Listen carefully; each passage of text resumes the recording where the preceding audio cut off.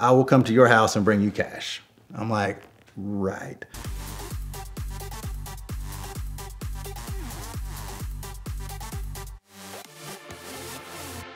I love road trips, and I've always had this quest for the perfect road trip car.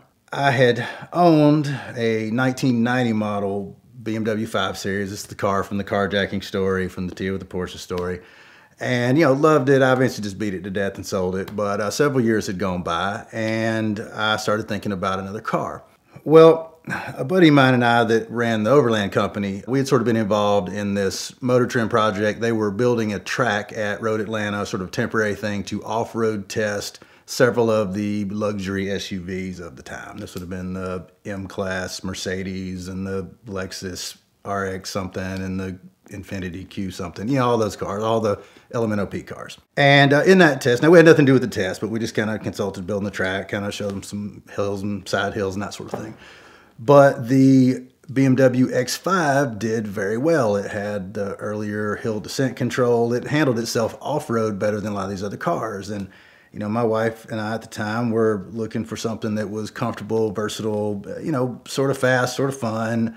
I wanted to be able to take it off-road. She wanted something that was fast, that she could put some rims on it. You know, I wanted something that was fun to drive. And I had loved my 5 Series sedan. It was a right to drive. It was a manual transmission. Loved that car. So X5 it is. Sounds great. And this is in probably like 2003, 2002. So I start searching, and, you know, there were, you know, still fairly expensive cars at the time. But I found one that was a really fantastic, just the most electric blue you've ever seen.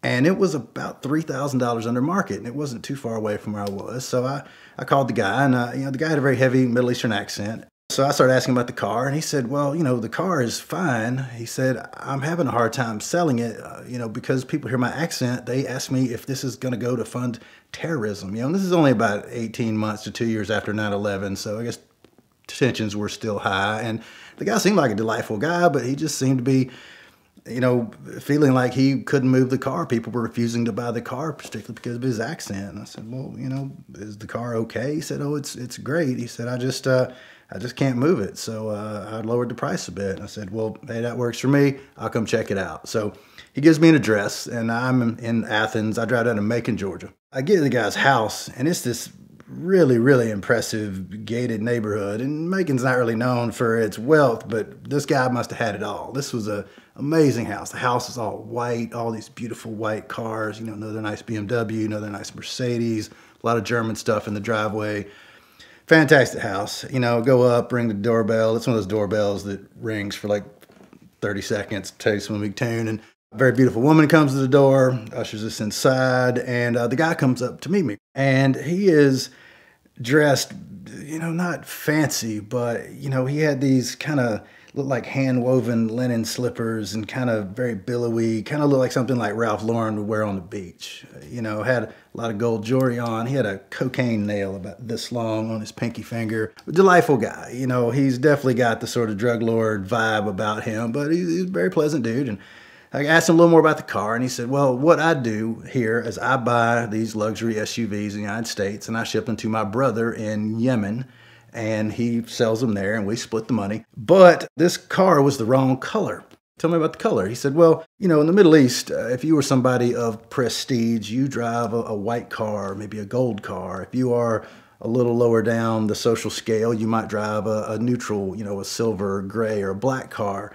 But only the low-down people are going to drive, you know, blue or green or yellow or red. Those cars are not considered classy cars. It's like, okay, you know, so I take it out for a spin. The car is fantastic. It's everything I hoped it would be. It's fast. It handles well. So we do the deal. I get the car. I drive the car back. Well, it was only a couple of years old, so I was still able to get the BMW extended warranty. Even though I bought it used, I purchased the warranty because, you know, there was some expensive stuff that could go wrong with this car.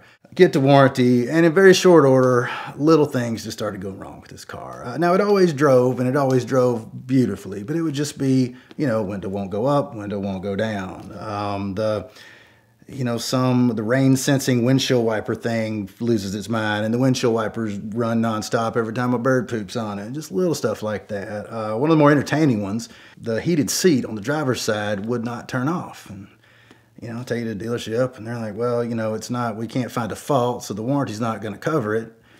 And, we debated back and forth on that. And I was like, figure it out. They're like, well, you got to leave the car with us so we can figure it out. I'm like, well, you've had it for 2 weeks. Can you do some research, call me back? Because I can't really do without the car. So I'm driving around. I'm like, I'll just cut the wires to the seat. They're like, no, you can't do that. If you do it, it'll freak out the computer system and this other stuff won't work. And I was like, oh my God. So I drive it, get that sorted. What would usually go down is some random thing would go wrong with the car. I would call them. They'd want me to drop the car off. The car would sit there for 2 weeks until they got to it. Then they would try to fix it, but then they would come back to me and say, well, our guy's been to Germany. He's got a lab coat on. This thing's just too complex. We can't figure out what the problem is.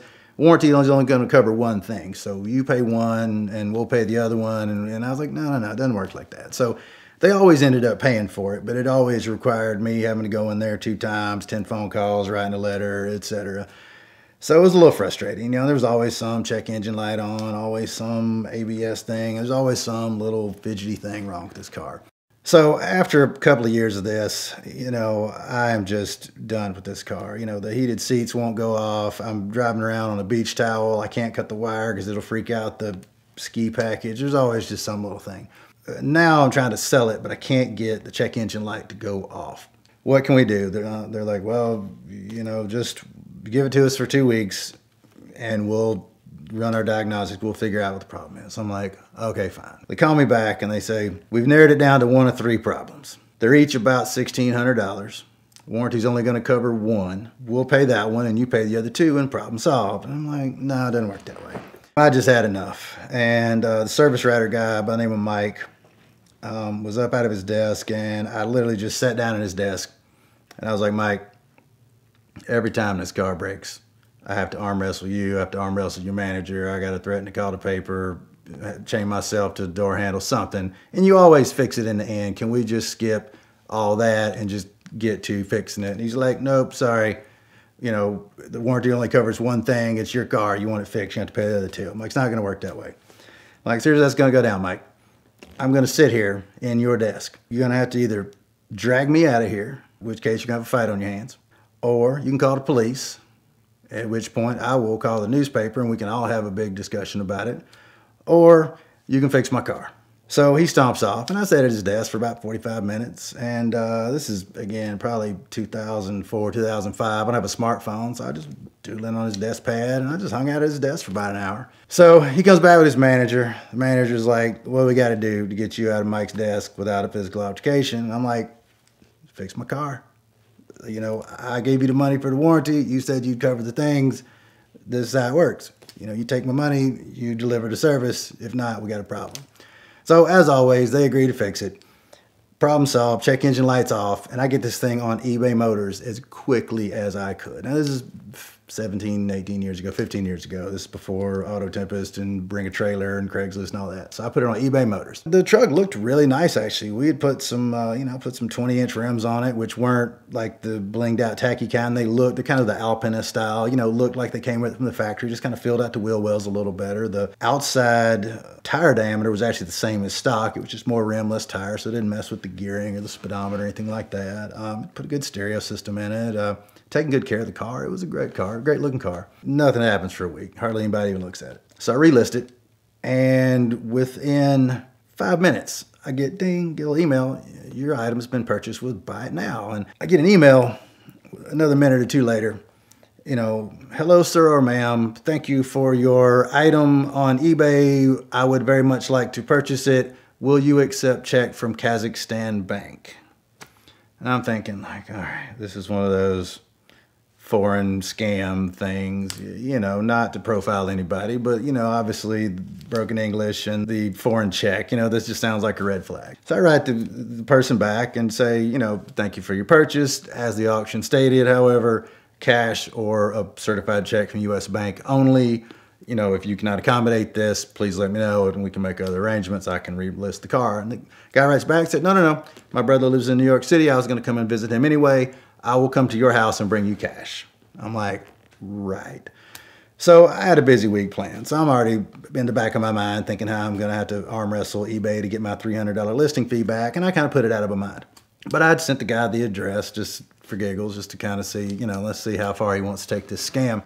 I'm sitting in my studio working on a piece of artwork, and my studio faced the street in my house. This was in Athens, Georgia. And I'm sitting there drawing, and a van pulls up in front of my house. I look out, it is the Hartsfield Airport parking lot shuttle van, which is 65 miles away from where we are. The shuttle van pulls up in front of my house, and two foreign guys get out. They've got shorts and tank tops, flip-flops on, no luggage, and a shaving bag with $28,500 in non-sequential 20s in it. Come to the door, hello, I'm here for the car. I'm like, wow, this is what I get for profiling people. I didn't expect to see you. It was the guy and his brother. He'd flown to New York, picked up his brother. They hopped a plane, flew to Atlanta, paid the guy from the Hartsfield van to drive them to Athens to my house.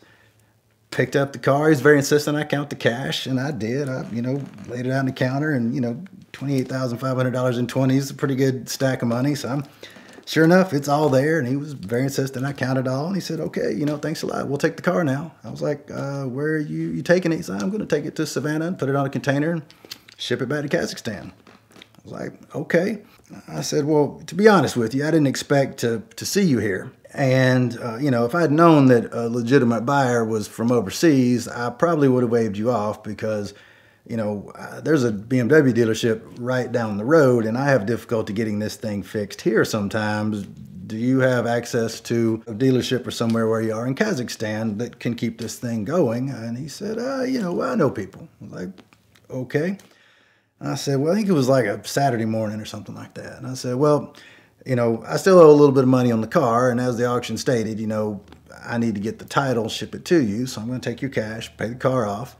Where can I send the title? And the guy says, Kazakhstan, you have the car, you own the car. I was like, well, I kind of want to do something with it. He's like, send it to my brother. I don't really care. I'm just going to take it. I'm like, okay. So I take the $28,500 in non-sequential 20s. They get in the car and drive away. And I never heard another thing about it until about 6 months later. I got a letter from I don't know if it was the NTSB or whoever would oversee this sort of thing. And they basically said, you sold a car, but it was never re-registered in the United States. What happened to it? And there was like a checkbox for total private collection sold overseas. So I checked sold overseas and sent it away. And I hope they had good luck with the car. The guy seemed like a delightful guy, but somewhere in the back of my mind, I know that thing is over there right now hooked to a team of horses with the check engine light on because they can't get it fixed either. Now obviously at VINwiki we love all of our sponsors, but first amongst equals would certainly be AutoTempest. Not only have they supported the channel for the last 3 years, but they've made some of our favorite projects possible like Car Trek. It is honestly the first place that I look when I'm going to look for my next car, so these days that's about every morning. So we love AutoTempest, and it does make it easier than ever to find your dream car. They compile all the major listings from all the major sites into one easy search. Their motto is all the cars, one search, and it certainly is a great tool for that. So be sure to check them out at the link in the description below and thank them for their continued support of VINwiki.